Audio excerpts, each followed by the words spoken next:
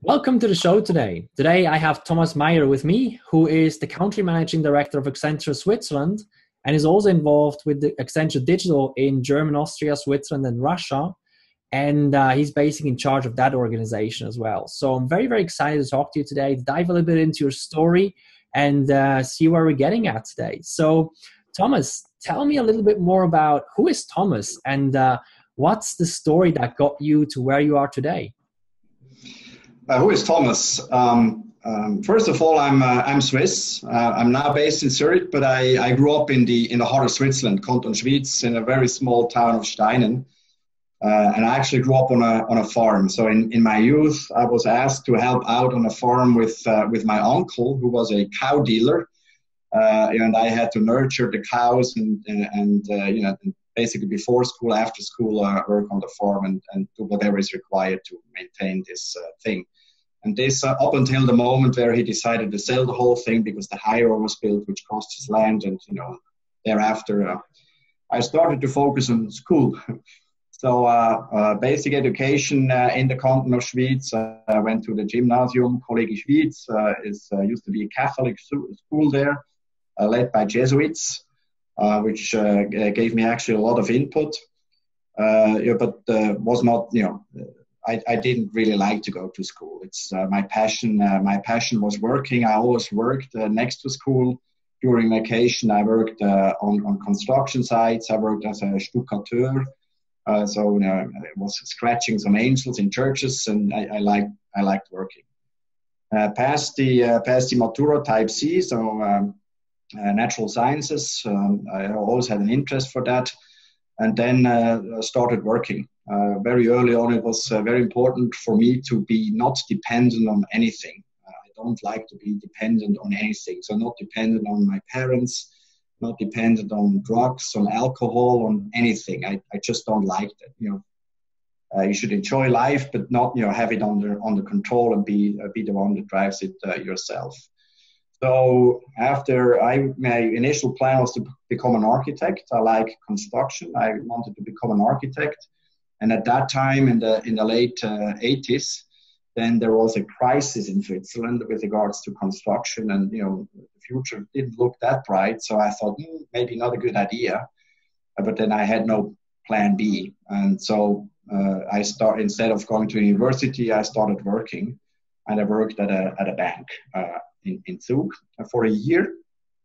There I also had lunch at the same place which was run by a mother of a good friend of mine, and we played some cards after lunch all the time. And she and her best friend, they consulted me and said, "Tommy, the way you are, the way you work, you have to go. Because you have a bright career in front of you, so you have to go to university." I said, "Okay." Then I go. What should I do? They said, "I'll go to St. Gallen." And so I went to St. Gallen to look at it, saw that and thought, okay, let's do that. I started in St. Gallen. I picked always the subjects there where there were as few students as possible. So I didn't want to be in the big rooms. I wanted to be in the small rooms to have an opportunity to exchange with the professor and with the peers. So I studied organizational theory, organizational psychology, and management of organization eventually, and did it in the 4 years. So the minimum time was 4 years. So I wanted to get out of it as quickly as possible, and then was looking for a job, and had various options, but decided for, at that time, Arthur Andersen Management Information Consulting Division, which is the organization that I'm still with. So I'm now in my 31st year in that organization. It has changed dramatically over the years, but I'm still there. So that's the professional life. Besides that, I'm married. I have 5 boys from 2 marriages. The oldest one is 28. The youngest one is 7. Actually, today, this afternoon, I'm going to celebrate his birthday party. And live now in Zollikofen, close to Zurich. Even though I still have my house, my parents' house in Steinen, Canton Schwyz, but my now wife was very clear. She said, "Very nice house, but I will never live there. I grew up here in this area." And so for me, happy wife gives a happy man. So I decided it was an easy decision that we moved to Zurich, and I'm working here since a long time, so it's a quite natural development. Love that story. Thanks for diving into it. I mean, one thing that astonished me, like when we chatted the first time, you said, it's my anniversary next month. I'm going to be 30 years with the company. And it's very rare these days, right, that you come across people who've so long with the same organization. And I'm always curious about that, specifically in your case, because you've been so long with this organization. What is the thing that keeps you at the organization? Like, I mean, there's, everybody urges for change and, some adventures and excitements, and outside, the grass is always greener over there, and, these kinds of things. Yeah. What is it that really engages you? I mean, first of all, I always have these opportunities, and people are coming to you and say, why don't you join over or do this or do that? And I've always been looking at those things. I've never said no just from the outside. I've always been looking at those things. However, I've always come to the conclusion, it's hard to find a better place. I have so many degrees of freedom of what I want to do. I have the pleasure to be working in an organization since I joined it has the courage to continue to change itself, and quite dramatically from time to time, which makes it very exciting, and of course not the same organization. So it's very different. And then I made a partner. At that time, we were still a partnership in the year 2000, and a couple of months later, we made an IPO. So I became a shareholder of what today is Accenture.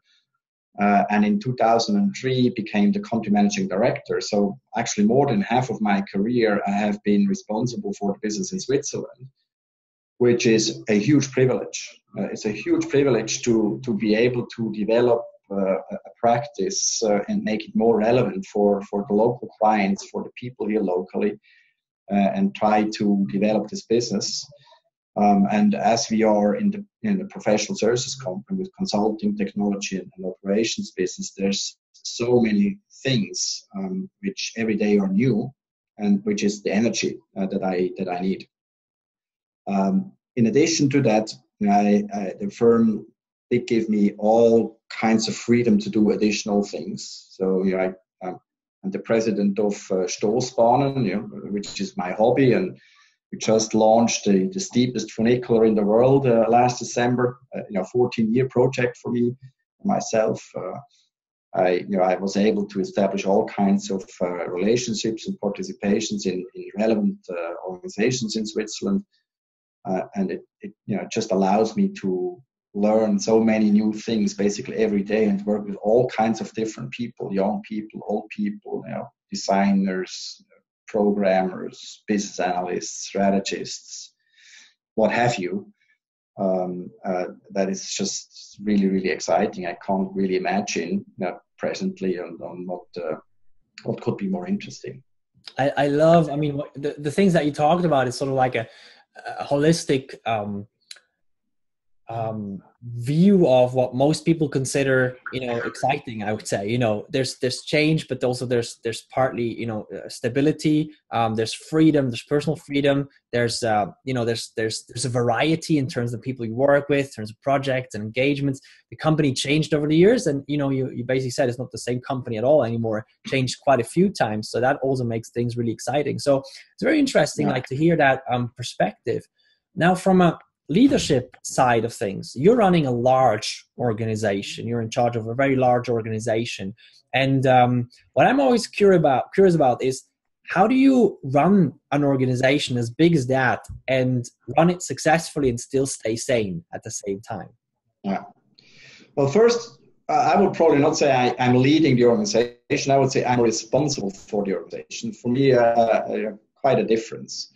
We have so many bright people. They know what what they want to do. So I think my job is to help them, to enable them, to allow them to be doing what they want.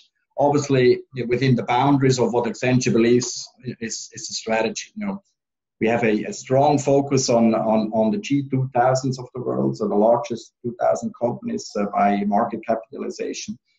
The region that I'm working in, so in Germany, Switzerland, Austria, has 155 of them, and a third of them are located in Switzerland.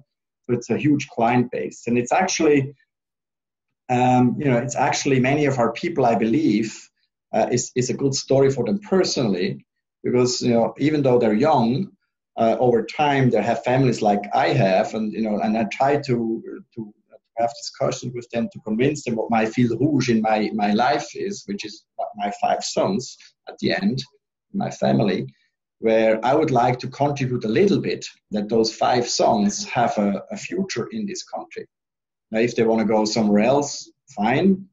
No, can't influence that too much, but I can influence to a certain degree what's happening here, together obviously with our clients and all the other stuff that I'm doing. And that is what keeps me, what keeps me running. And I try to find people, around me that somehow share some of these beliefs. Obviously, not everybody, but many. So the way I if you like, run, even though it's a hard word for to describe what we're doing, is by trying to have those right people in the right positions, and help them or enable them to do what they like, and in a way protect them from, in many times, from the rest of our organization, or help them to influence our organization in the right direction. Many right things actually come from Switzerland.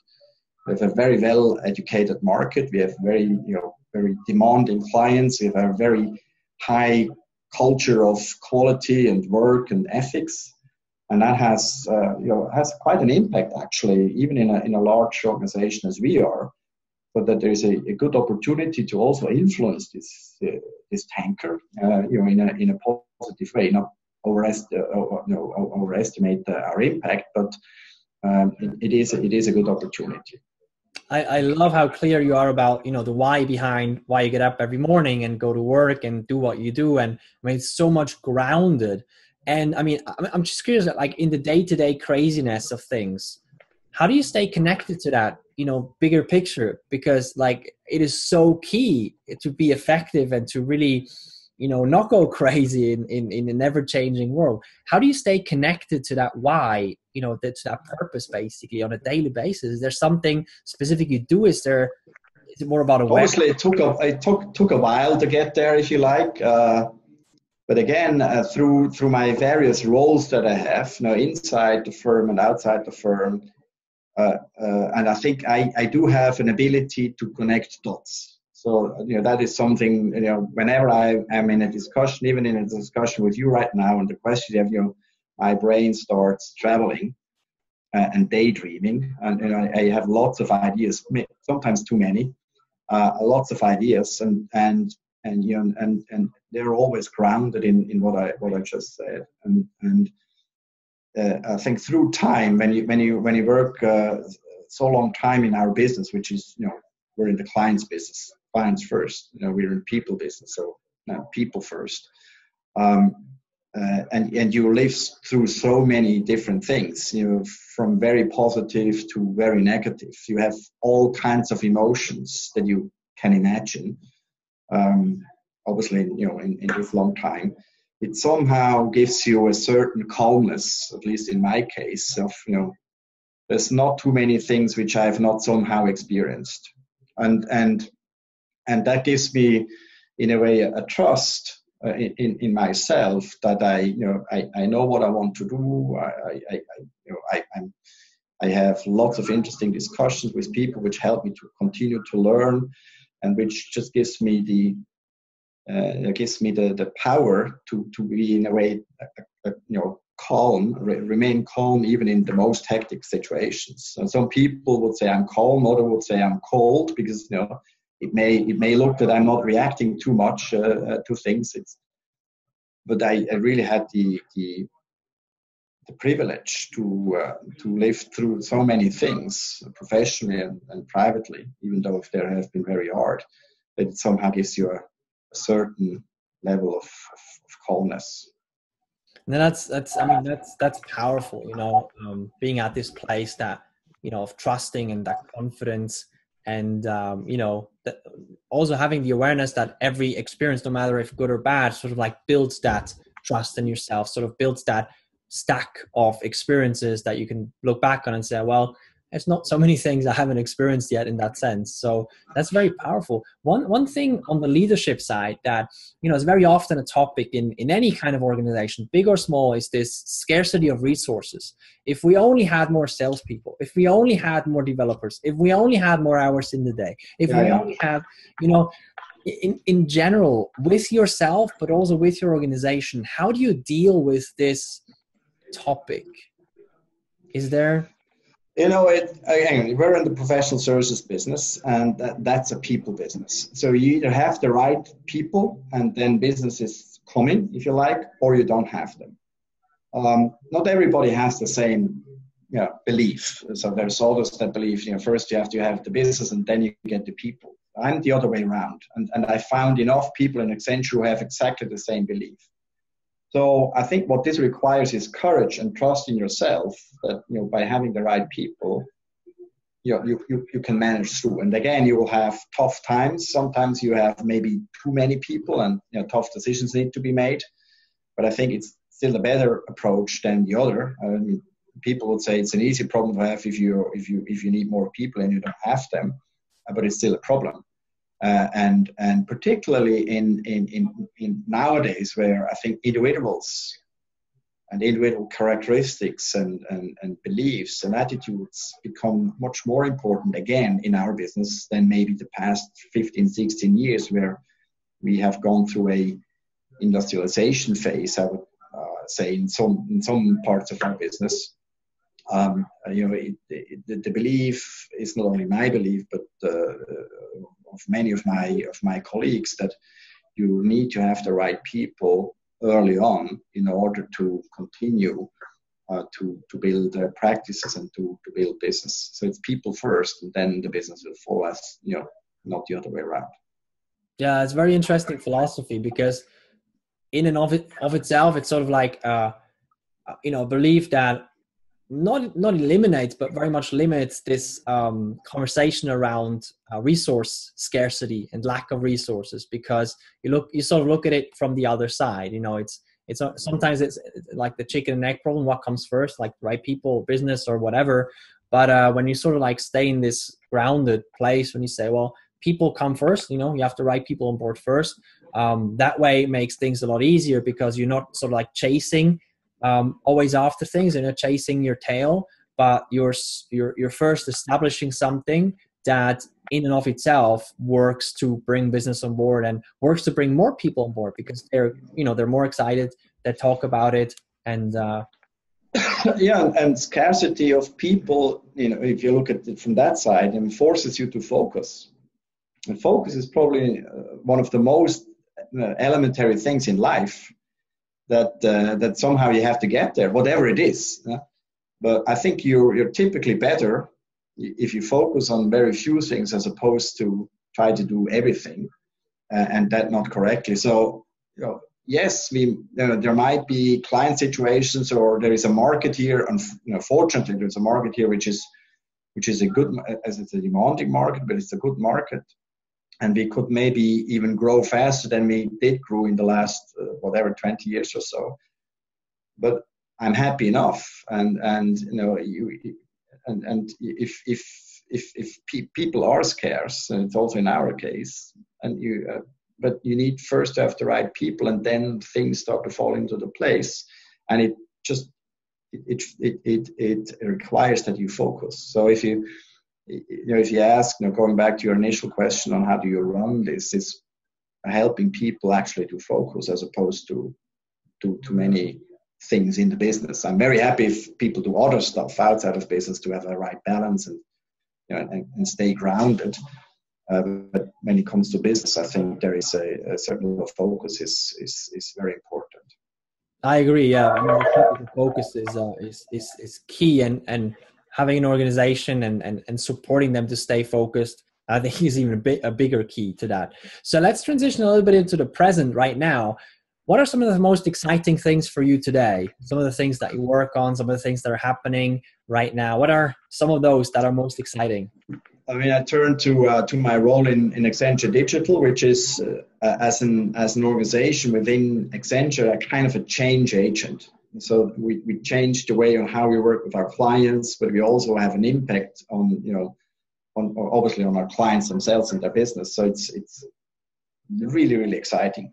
And then an element of that is that this has become the entity in Accenture, which is very, very active on the acquisition side. And just yesterday, I was in Hamburg, and had a session with Vision. It's an acquisition that we announced last week. Obviously, I've been involved a little bit into that before. But that's just one more. We acquired this year Sinnesradar in Germany. We have Octo Technologies in Switzerland. We have D Group. We have Boomerang. And these are all new cultures, new people that are coming in with very different backgrounds sometimes, but all smart and very successful people. With big ears like that and holes in the ears, but very smart people. And that is probably what currently turns me on the most, is to be able to work with these kinds of organizations which are very successful in their own turf, but they also see a need to join us to further drive their journey, and really feel a need also to join us. It's not just, none of these guys joins us to make a lot of money. They join us to further grow their business, which is very, very impressive if you talk to these guys. So great leaders there, and that is just really, really exciting. It's tough. I mean, it's a lot of work. Obviously, just basic operational stuff and administrative stuff that needs to be done, which is just sometimes a pain.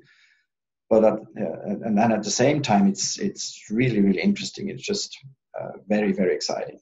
But that's on the digital side. On the Swiss side, it's I'm just very happy to see that how we develop in what we call hubs. So next to Zurich, Basel, Geneva, Bern, and maybe soon also Ticino.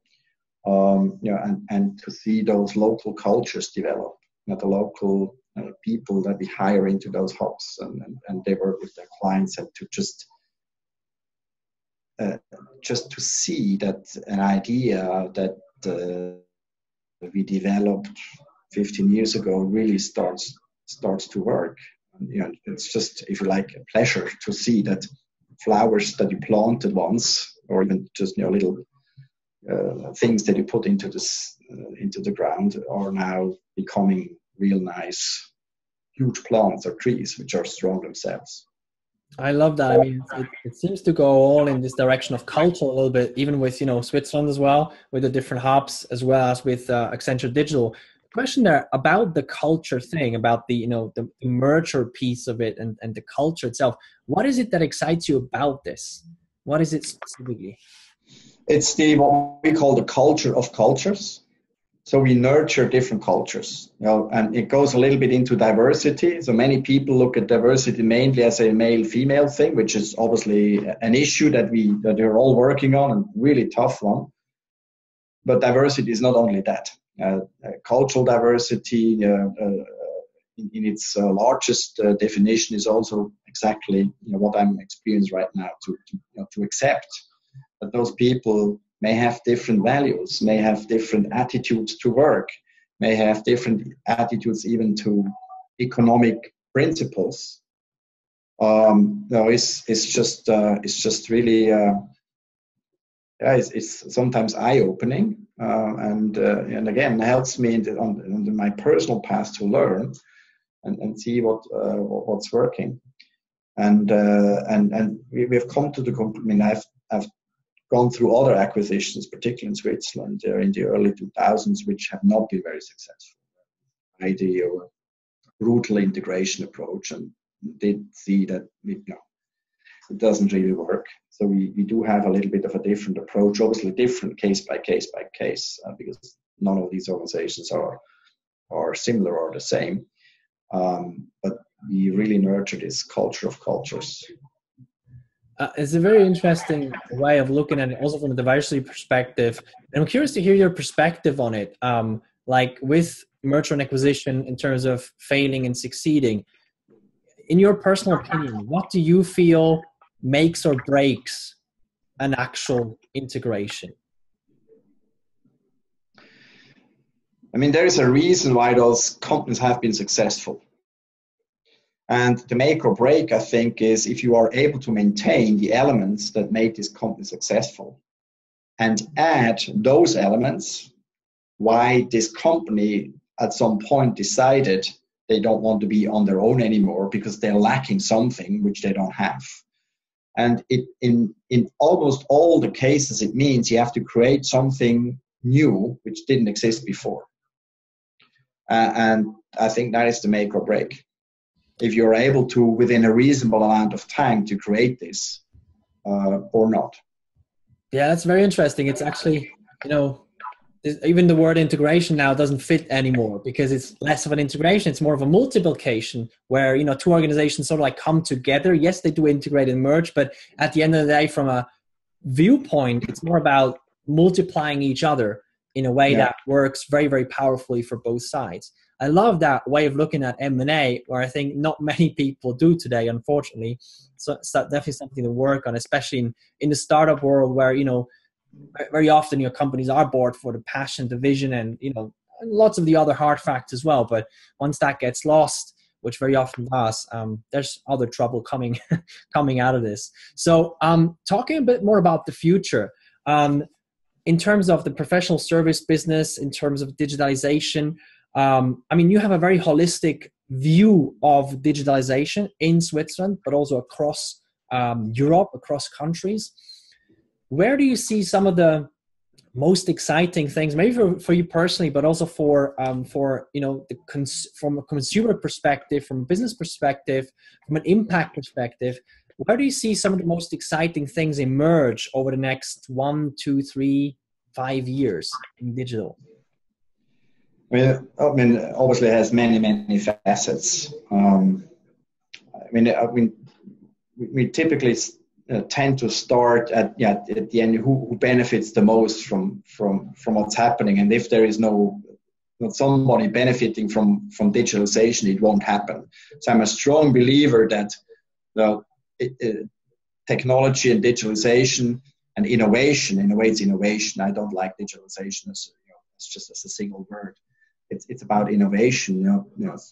Supported by huge technological events, which are culminating in combination right now in a phase that many call the fourth evolution. Even though I think it's very evolutionary. But if you start at the end, so it's us human beings that experience different ways on how we interact with our daily, with the organizations that we interact on a daily basis. So the experience on how we buy, on how we shop, on how we live, on how we build, on how we whatever we do, that experience is changing. And so and I think that drives the whole thing. And that requires many industries, not at the same pace, and organizations along the value chain in such industries to think about what is it that they actually want to provide and this experience to those people.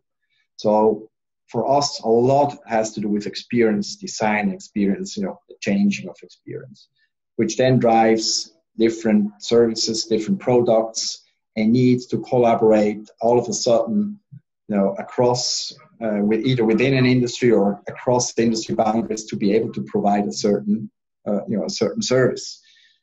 And I think that is what's driving all of that. Along with that, all in an environment which people call the VUCA, uncertainty, complexity, volatility, ambiguity. It's not really clear. We ourselves say, the new applied, and we want to rotate to the new. And everybody asks you, what is the new? And we basically say, well, let's find out together. and create a new. We don't exactly what it is. All we know is it's not the old. So we do have to change. And this environment where many things that we thought are given, which nowadays are not given at all. So people would probably have excluded an atomic war just 2, 3, 4 years ago. Nowadays, I think it's realistic that this may happen again. And everybody thought globalization is just going to continue, but we obviously have to realize that fragmentation, digital fragmentation, national tendencies are back in. So, I mean, you cannot rely on stuff for years and years and years. So you cannot plan for years and years and years. So you have to deal with this uncertainty and ambiguity and complexity, along with those changing expectations. That's a huge challenge for organizations. It's particularly, I think, a huge challenge for large organizations like ourselves. Many refer to them as dinosaurs, and we're somehow in a relationship, if you like, with our clients to jointly manage these challenges in order to have a future. And then that brings me back to why I'm still here, because that's just really, really interesting. You need thousands of startups in a country like Switzerland with hundreds of employees just to nurture, our population. I don't think that's going to work. So I think let's be open and let's accept that we need the Nestles and Roches and Novartis and all of these big guys who are also, changing themselves I see it as a huge task to try to work with these clients to help manage the future. I love the way you look at it, as I said before, very holistically in terms of, not like, okay, we only need this one we don't need. So like there's pretty much a place for, all kinds of organizations. They all have their own roles. They shouldn't interfere with each other's expertise, so to say, and define roles in the ecosystem. But you're right. I mean, absolutely right. We need the large organizations. We need the startups. We need all the different pieces in the middle to actually make it work and bind it together and actually have an ecosystem, because there is no ecosystem with one type of group, right? There's not even an ecosystem with two types of groups. Only when all stakeholders come together and work towards a similar goal, that's an actual ecosystem. So I love how you also brought it back into the purpose. At the end of the day, it's all about creating that brighter future, so to say, for our children. And I think that's what connects with a lot of people, these days, because there is so much uncertainty in the world, so much stuff, right? And we can all make our dent into the future. And I love the way you, work at this every day for such a, long time already, and you just keep at it. And I mean, that's from my perspective, that's what I look at. People say visionaries. That's sort of like what I mean when I say visionary. It's having that vision. It's not just about, what the business has to be and things like that. It's much more about the connected purpose to the actual society, to actually what it means to be human and to a future that we can be proud of. So I love what you shared, and just want to say once again, thank you so much, Thomas, for being here. We're going to link to the sources like to Accenture so people can find a bit more about what you guys are working on, the exciting things that are going on, your LinkedIn profile as well. Any last words you want to share before we finish up? Well, thank you for spending time with me, for being ready to listen to me. So I really appreciate that. And for the people seeing this, I'm open to any type of discussions. If you want to challenge myself, if you want to add, if you want to contribute, I'm very open to try to find the time to talk and think about these things. As I truly believe we have to deal also in a structured way on many of these uncertainties. And so thank you for giving me the opportunity. Thank you, Thomas.